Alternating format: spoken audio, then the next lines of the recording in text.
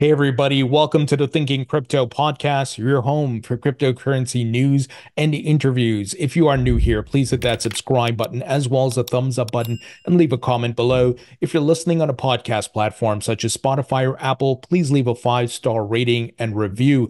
Well, folks, happy Bitcoin halving day. The Bitcoin halving has been completed. Bullish times are ahead. We're going to break down a lot and go into different news items. But first, I want to let you know that my book, Rethinking Crypto, is officially live on Amazon. Please grab a copy and support the podcast. Folks, this book tells a story. It documents a story of what crypto has been through with the regulatory battles with the SEC. It talks about Ripple, Grayscale, the Bitcoin ETF race with BlackRock, tokenization. What does the future of crypto look like? Why FTX and Sam Bankman-Fried were not the ethos of crypto.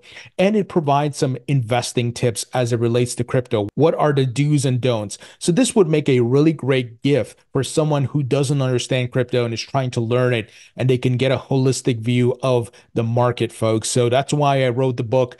It took me a while to write. It was certainly a challenging process, but certainly a rewarding one now that the book is live. So please support. Also, I will be hosting a book signing event in New York City, right across the street from the Wall Street Bull, folks. So it's going to be a great venue at Station 3, which is a Web3 hub, and right in front of that Wall Street Bull, folks. So if you are in the tri-state area and you can attend, it's on April 30th.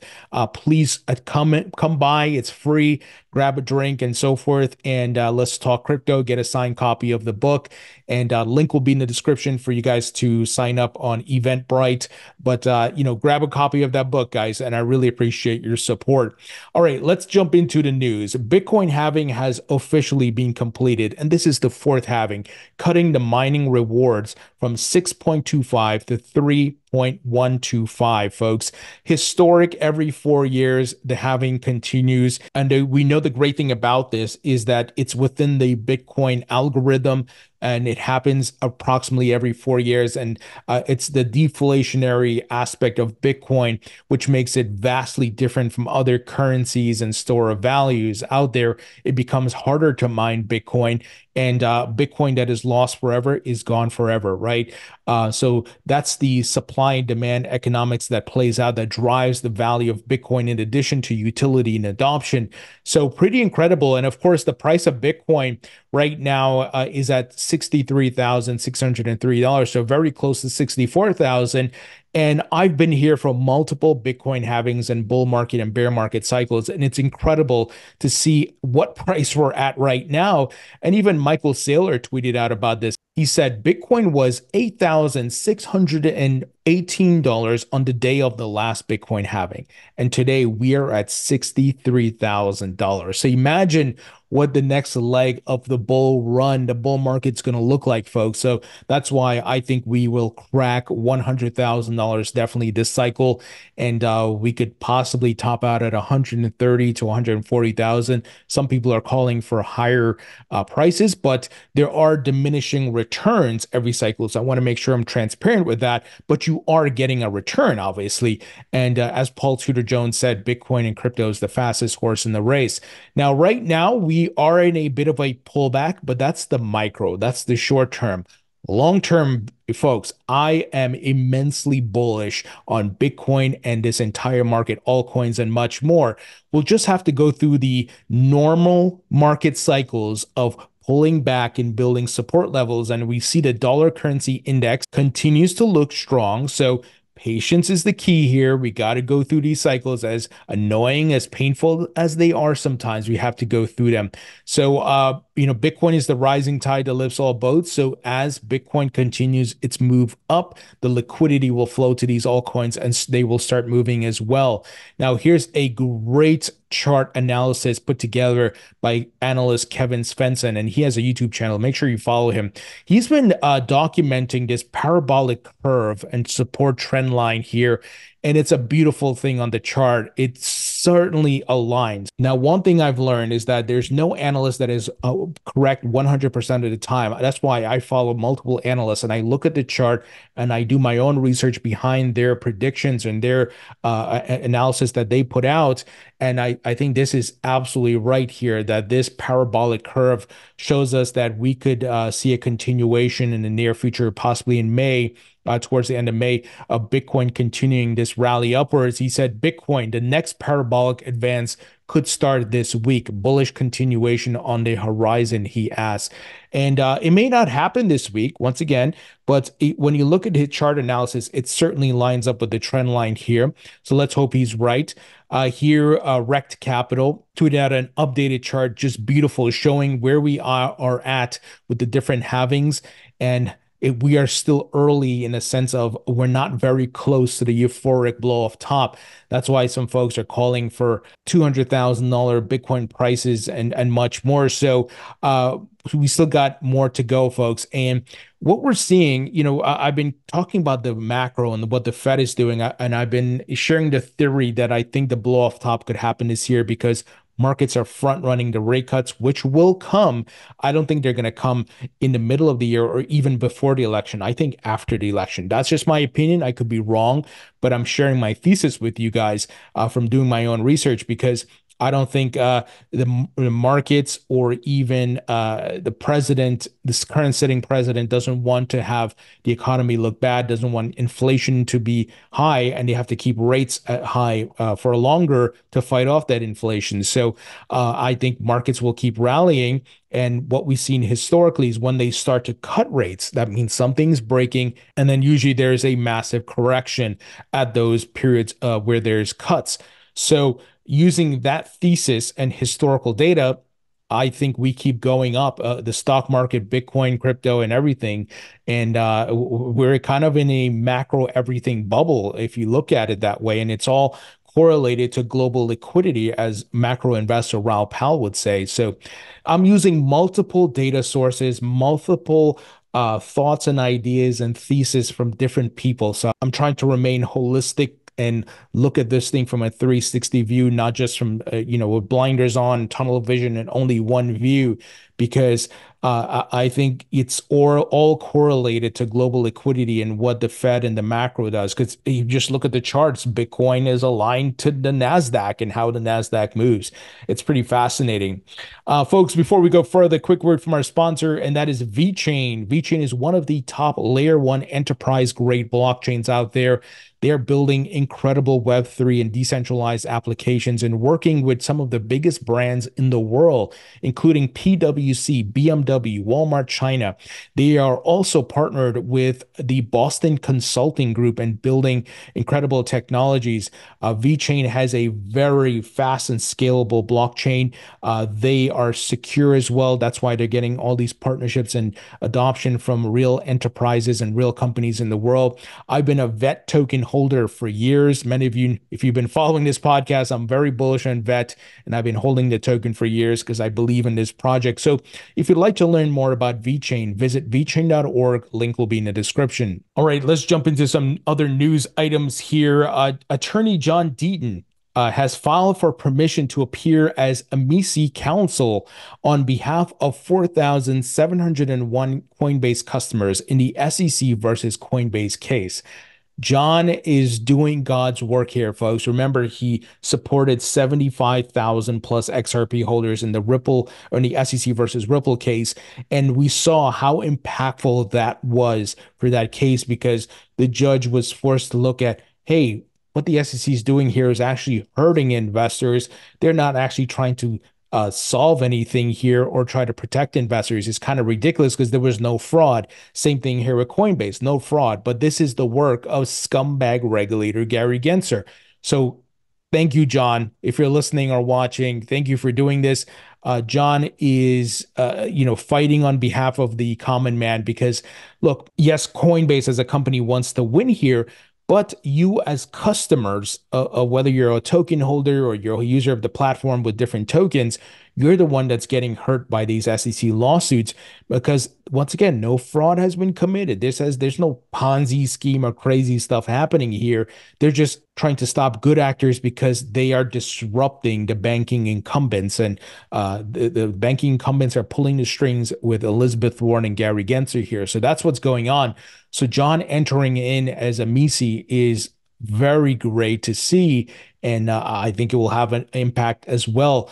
And I think, with the Ripple case really set kind of the game plan out here, the blueprint for how we got to fight back the SEC and scumbag regulator Gary Gensler. And we have to beat them in court because Congress has not acted yet. So this is really great.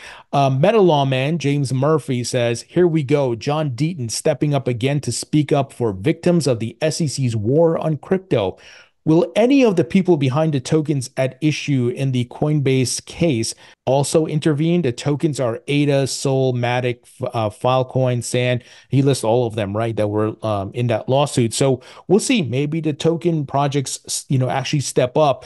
I'm hoping Charles Hoskinson does because he's been very vocal, and him and the folks at ADA or Cardano step up here. That would be really impactful because united we stand, divided we fall. And if we are able to get more participants coming in as a Misi and participating in different ways, it will carry a lot of weight in the case.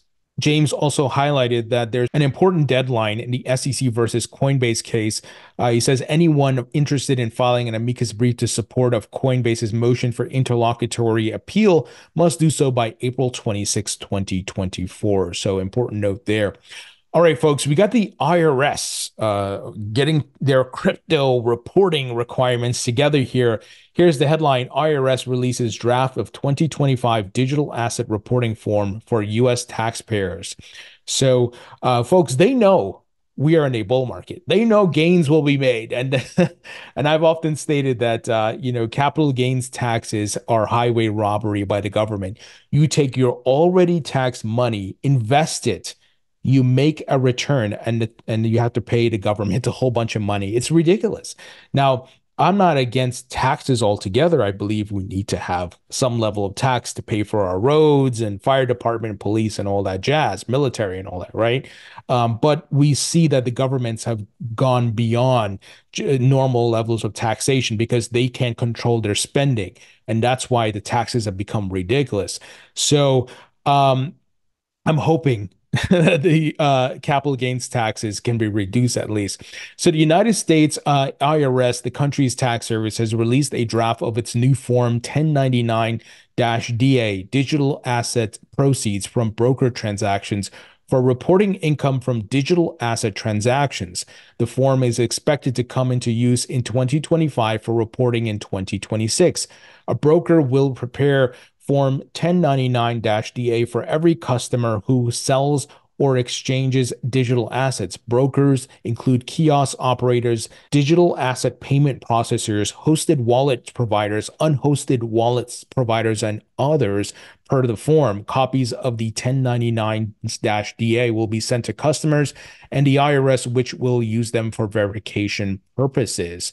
The form asks for token codes, wallet addresses, and blockchain transaction locations. Under the rule proposed in August 2023, cryptocurrencies, non-fungible tokens, and stablecoins are reportable. The rule stated, with third-party information reporting that specifically identifies digital asset transactions, the IRS could more easily identify taxpayers with digital asset transactions that are otherwise difficult to discover.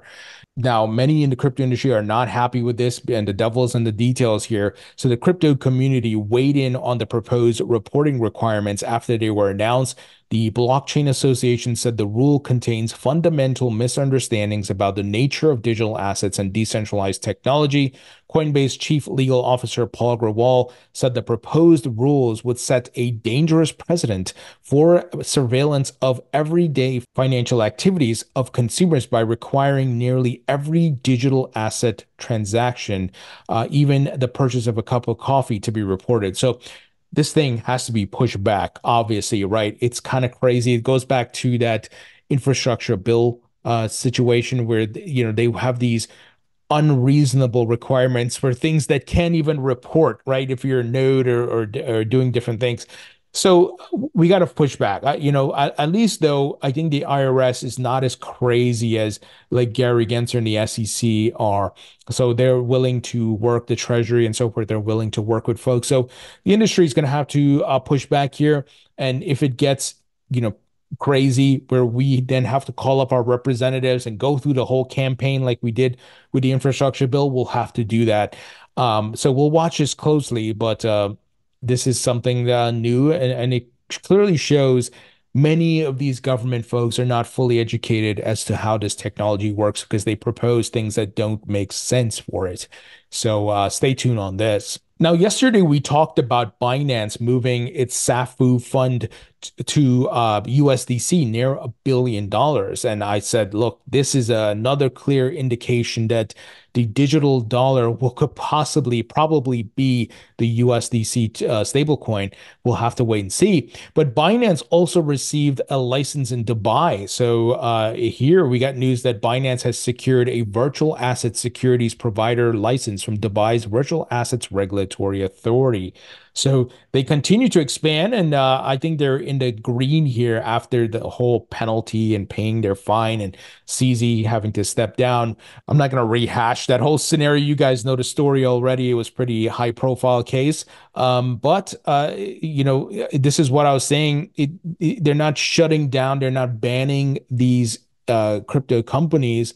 Just get in line. Now, one could say in the United States, it's a different story, and I believe so, right? They're trying to kill these crypto startups, not kill crypto, but kill the startups because as Coinbase and all these guys are getting sued, on the other hand, BlackRock and Fidelity and Wall Street have issued Bitcoin ETFs. They're starting to tokenize. Clearly, they're using crypto and blockchain tech. So it's not to kill it. It's just they want the banking incumbents and the TradFi incumbents who have controlled the markets for years, who have the politicians in their pockets, who make campaign donations to control it, right? That's the game. We've been talking about it forever now. So good to see Binance is expanding here, and Dubai has become a very attractive region or country for crypto because they have clarity. Now we have news here that Tether brings USDT and gold stablecoins to the Ton blockchain, TON blockchain. So this is fascinating. Tether is expanding its US dollar-backed stablecoin USDT and its gold-backed stablecoin XAUT to the Open Network, which is Ton. USDT will go live on Ton on April 20th, and XAUT will follow in the coming months. Tether CEO Paulo Arduino told the block. Now, I recently interviewed Paulo on the podcast. If you haven't seen that, be sure to check it out. We talk about all of these things and their expansions and plans and much more. Now, folks, before I wrap it up here, quick word about the DC Blockchain Summit. I will be at this summit on May 15th and May 16th. 15th is the summit day with great speakers, many from DC, Patrick McHenry, Kristen Gillibrand, Senator Lummis, Hester Peirce, Caroline Pham, and many industry leaders. And guys, you don't want to miss this. And I'll be there so we can catch up. And also day 2, the 16th, will be Blockchain Education Day, where we will be going on Capitol Hill. So that will be really great. I'm looking forward to that. And if you can make it, be sure to check out the link in the description. You can get a discount on the tickets using the code Thinking Crypto. It would be great to be there. It's being put together by the Chamber of Digital Commerce. And it'd be fascinating, especially the Blockchain Education Day, to go on DC and see how the advocacy groups like the Chamber of Digital Commerce, what they're doing and how they are speaking to these folks. So I hope to see you, those of you who can make it there. And guys, once again, check out my book if you haven't as yet. Link in the description on Amazon. Appreciate your support. Thank you for watching and listening, and I'll talk to you all later.